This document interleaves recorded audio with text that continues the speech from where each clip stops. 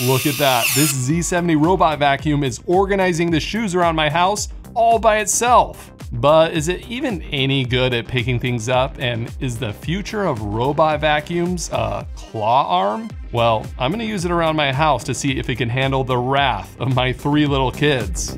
This is the Roborock Saros Z70. You know, the robot vacuum with the claw arm, and I've been so excited to try this out in my house ever since seeing it at CES. I partnered with Roborock for this video, but I'm still gonna show you the good and the bad. So yeah, enough of all this talk. Let's try out this robot arm. At CES, Roborock said we would be able to use our phone to manually control the arm.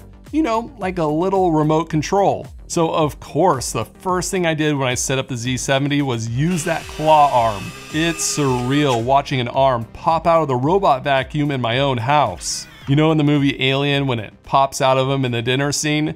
It's like that. It's crazy. Of course, there are the standard remote controls to drive the vacuum around, but there are now arm controls too. It has 4 different movements. Rotate the claw, move the arm up and down, or move it forward and backwards. Lastly, the ability to close and open the claw. I was using it with my kids and it was so much fun. Cleaning up the toys is like playing a video game. We were fighting over who gets to clean up. Can I have a turn?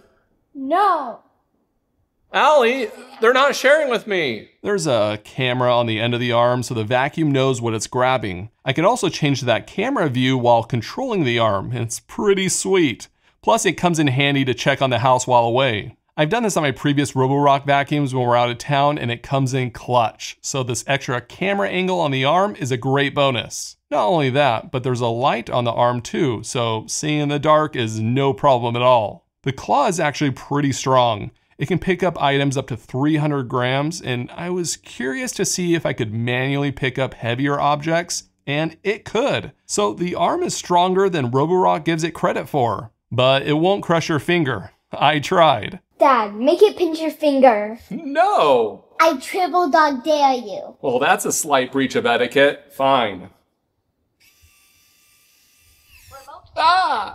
Of course, there are sensors to keep everyone safe. There's one on top of the vacuum to stop the arm from popping out, and there are sensors on the arm joints, so if something is getting pinched between the folding arm, it will stop. I also tested this, and look, I still have all my fingers, so I'm not worried about it being dangerous around my 3 little kids. And the hardware also feels very solid. Roborock says the arm only takes up 10% of the vacuum, so they were still able to fit everything in here. There is one main thing that Roborock did not do on the Saros Z70 that they did do on the Saros 10 and 10R, and I'll get to that in a minute. Because first, we have to test how good the arm is at automatically picking up shoes, socks, and anything else around the house. One of the biggest criticisms I hear about a vacuum with a robot arm is, I already clean up before my vacuum goes around. And that's a completely valid point. I also try to clean up before my vacuum goes around. But I have 3 kids and one of them is very cute but has a personal mission to leave every pair of shoes and socks she has around the house. I kid you not, at any given point during the day there's about 10 pairs of shoes and 10 pairs of socks scattered around the house, and this is after us asking her to clean up and trying to help out ourselves. It's just a losing battle. And even though Roborock vacuums have been getting better and better at object avoidance, they're not perfect. Sometimes it recognizes a sock and it avoids it, but then it bumps into something else that pushes the sock into the way and then it jams on the main brush. It's super frustrating. Well, the Z70 has a much better approach, so it's much less likely to get stuck. When it starts cleaning and it spots a sock, it immediately grabs it and moves it to a safe spot. That way it doesn't get too close to the sock and accidentally get stuck. So much better. Roborock provides a storage bin with a vacuum and you can set where it is on the map. Then the vacuum will put the socks and tissues in the storage bin so it's safely out of the way. It's pretty cool that it can just automatically do this all by itself. If the storage box is in the corner of your house, it can take a while for the vacuum to bring the sock all the way to it. So I would think about putting the storage bin in a central location. And if you don't like how the storage bin looks, you could just have it drop it off in a certain spot in your house. After the vacuum is done cleaning and it's moved all the socks and tissues out of the way, the vacuum does a follow-up cleaning. Start follow-up cleaning. Where it moves the shoes a short distance to a spot where it's already cleaned, and then it finishes cleaning where the shoes were. This is great because it doesn't take a lot of time to move the shoes and it gets the entire floor clean. But the Z70 takes things to another level and it will sort certain objects on the ground like shoes for you. That's right, it will take the shoes and carry them to the shoe storage zone, aka the shoe pile in the house. So instead of nagging my daughter all day to put her shoes away, the vacuum will just handle it. It's insane. We still have our kids do chores around the house and learn responsibility, but I'm not going to complain if a robot is going to do annoying tasks around the house that no one wants to do. What's really crazy is that it can pick up my kids' toys and put them away from me too. What? It almost feels wrong seeing this little doll being carried away with this claw arm, but I'm so happy a robot is finally picking up my kids' toys for me and putting them away. I know someone right now in the comments is typing, "Wow, your kids are never going to learn how to pick up after themselves if the robot is always doing it." Well, these toys are for my daughter who is 2. So yes, mom and dad need a break. And if you have a dog with a lot of dog toys that get left out, the Z70 should also be able to pick up a lot of those too. The vacuum only picks up the soft stuffed animal type toys right now, and it just throws the toys with everything else like the socks and tissues. Eventually, Roborock says it will be able to sort different types of items in separate storage areas, so that will be pretty sweet.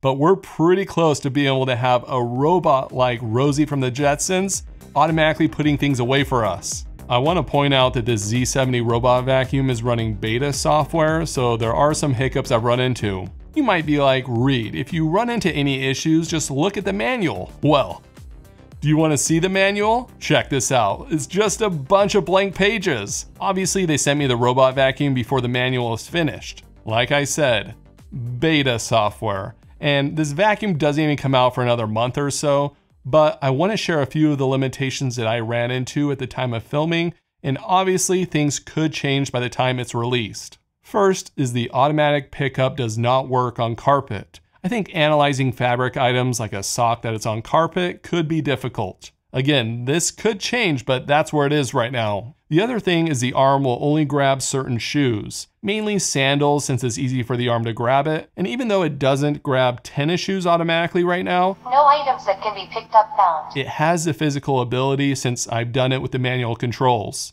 Roborock says the list of items that it can pick up will grow with software updates. It's actually pretty interesting watching the vacuum analyze the shoe and then position itself behind the shoe to grab it easier. Honestly, it's incredible seeing it in person. But as you can imagine, the arm sometimes misses when trying to grab a shoe or sock. If it does miss, it will try again, but I have seen it end up failing on a shoe that it's been able to pick up before. The vacuum, for some reason, would also have worse navigation when it was carrying a shoe around the house. I think the object avoidance sensitivity is turned up too high while carrying something with the arm, and sometimes it didn't make it to the storage area, which is weird because the shoe right before this got stored completely fine. This is brand new technology and we've never seen anything quite like this in a house before, so I think it would be unrealistic to expect a robot to be perfect every time right now. Oh, and Roborock now supports Matter. It didn't seem like it was working at first, but then I updated my Matter controller, which is the Apple TV, and then it worked. It had more functionality than I thought it would have. Like I can automate what room it cleans when all the phones are away. Awesome. The Z70 hardware is great and it's really good about picking things up off the ground. And any little bug that I ran into could easily be fixed with firmware updates, which I'm sure Roborock will keep fixing because it's pre-release software. For the sake of not making this video an hour long, I'm going to quickly go over some of the cleaning highlights. The suction power can go up to 22,000 pascals, so it has plenty of power to clean your carpets and floors. There are dual spinning mops, which is what I prefer for mopping, and the mops can also automatically detach in the dock if it's just vacuuming. The vacuum can lift up to not get stuck, and it has star sight instead of LiDAR to map out the house. I've talked about this star sight before, and I still prefer it over LiDAR. For mapping, it's pretty much the same, but it's more accurate at detecting objects to not get stuck. So I like that. Plus, without a little LiDAR sensor on top, it keeps a really slim profile to go under furniture. Of course, it has a self-cleaning dock that can wash the mop, auto-empty the vacuum dustbin, and add cleaning solution to the mop water. As I mentioned earlier, Roborock did something different on the Z70 compared with the other Saros vacuums. Instead of the duo divide, they added the free flow main brush. It has these little grooves that can cut hair as the brush spins, since there's a little blade that moves back and forth, similar to an electric razor. Even though the Duo Divide has a 0% tangle rate, Roborock went with this design instead so they could fit the arm inside the vacuum. The side brush is similar to the other Saros 10 and 10R. It can lift up to be tucked away if needed, extend out to clean the corners, and it does a great job at not getting hair stuck in it. It's impressive how well the Z70 cleans, especially since there's a whole arm stuffed in there. So now that you've seen the Z70 in action, do you think a robot vacuum with an arm is the future? I think we're entering a new era of smart home technology. Things like millimeter wave, AI in the voice assistants, and new robotic arms doing chores in the house. It's kind of wild, all these crazy things that we can do now that were not possible a few years ago. But there are some slight growing pains as this new technology matures. Of course, I wish every brand new technology worked perfectly right away, but it doesn't. It's still fun seeing companies push the limits with technology to move things forward. Even if you're not an early adopter to brand new tech like a robot arm popping out of a vacuum, it could still pave the way to something you end up getting down the road. The Roborock Z70 is still an amazing robot vacuum. It's so much fun to remote control, it's almost magical watching it pick things up off the ground, and it's really good at cleaning the floors. I have links in the description to check out more, and thanks for watching. Lammy. Whoever took Lammy, they're gonna go to timeout. No, Dad, not me. Lammy. You're in timeout.